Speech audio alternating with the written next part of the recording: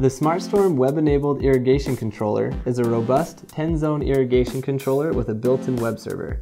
It can be controlled over any IP network, including the internet and private networks. The SmartStorm excels in its web interface, which can be accessed from any location by a computer or smartphone using a standard web browser. The web interface provides a much larger and more helpful screen and provides a user-friendly experience to create water schedules, monitor sensors, and manually control your irrigation system. You no longer need to reference the user's manual to figure out how to program your irrigation controller each season. For this video, we are going to review the configuration settings of the SmartStorm. For this example, we have already wired a 10-zone sprinkling system with a temperature sensor to the SmartStorm unit. You should have already logged into the device and changed its default IP address. For help on how to do this, please see the Establishing Communications video linked in the transcripts below. Once you are logged into the setup pages, you will see the SmartStorm's main tab where you can see its model and serial numbers. Next is the Network tab.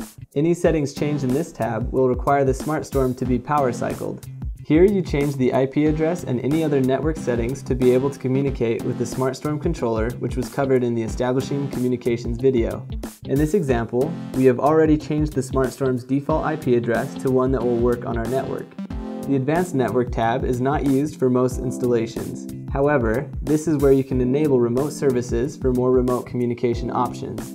The SmartStorm has a simple built-in firewall, but for additional security, you can configure it to only allow access to client devices with certain IP addresses. The SmartStorm requires a password to log into the setup pages. The password can be changed on the Password tab. Additionally, you can enable a password requirement for the SmartStorm's control page. The Date Time tab is set for program start times, zone run times, and for logging to work properly. The time is stored and displayed in a 24-hour time format. The SmartStorm has a capacitor-backed real-time clock circuit that will keep track of time for several weeks in the event of a power failure. You can also choose to set the time manually, or to sync it with an NTP server. When the Submit button on the page is pressed, the SmartStorm will immediately synchronize with the time server. There are also settings to account for daylight savings time. For logging, the SmartStorm can record data such as program changes or zone starts and stops. The logged data is stored in internal non-volatile memory and can be retrieved by entering the IP address followed by /log.txt. For more information on logging, please see the appendix of the SmartStorm's user's manual. The Inputs tab provides configuration options for the two switch closure inputs built into the SmartStorm. The drop-down box is used to select how the input will control the unit. You can use the inputs as an on or off switch, as a rain sensor switch to stop the current program, or as a manual switch to advance the program to the next zone. The Temperature tab is used to choose your preferred measurement of Fahrenheit or Celsius, and also to configure the automatic low temperature shutoff feature, which can disable the automatic run mode. If no temperature sensor is attached, this feature is disabled.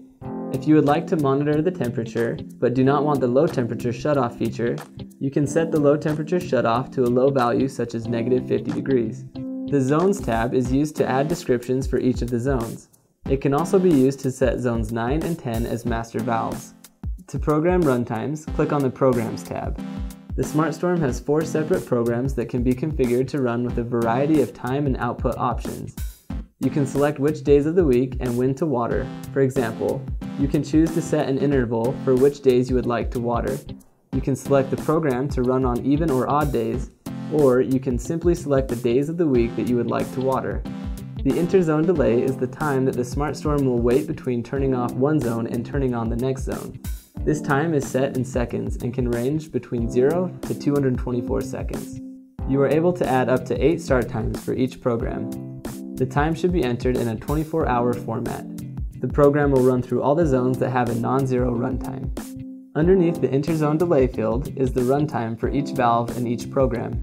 If you do not want a zone to run, then set the time to 0. Values entered can be between 0 and 224 minutes. By default, all the values are set to 0. The Advanced Settings tab is used to set up the advanced watering options, such as adjusting the monthly overall water budget. The percentage will modify the time that the zones will run, as set in the Programming tab. The value in the max simultaneous valves will determine the number of valves that you can run simultaneously. The maximum value is 2. When operating more than one valve at a time, make sure you power the SmartStorm with a transformer that is large enough to support multiple valve operation. Note that enabling stations 9 or 10 to function as a master valve or pump controller requires a transformer for multiple valve support. The Control Page Setup tab is used to set parameters that affect the view of the control page and how often it will refresh. The text entered in the main header text appears at the top of the control page. This field can be up to 30 characters long. The default text is Sprinkler Controller. The Auto Refresh Page option will cause the control page to reload the page and its contents at a specified time interval anywhere from 1 to 32 seconds. When set to no, the web page will need to be manually refreshed to show the current status of the unit in the control page. The control page can either be accessed by clicking on the Control Page tab from the setup pages, or it can be accessed by typing the IP address of the SmartStorm into a web browser. As a side note, if any port is used other than the default port 80, the port must also be included along with the IP address. For example, to access the SmartStorm at port 8000 of its default IP address, you would type http:// followed by 2 forward slashes 192.168.1.2:8000.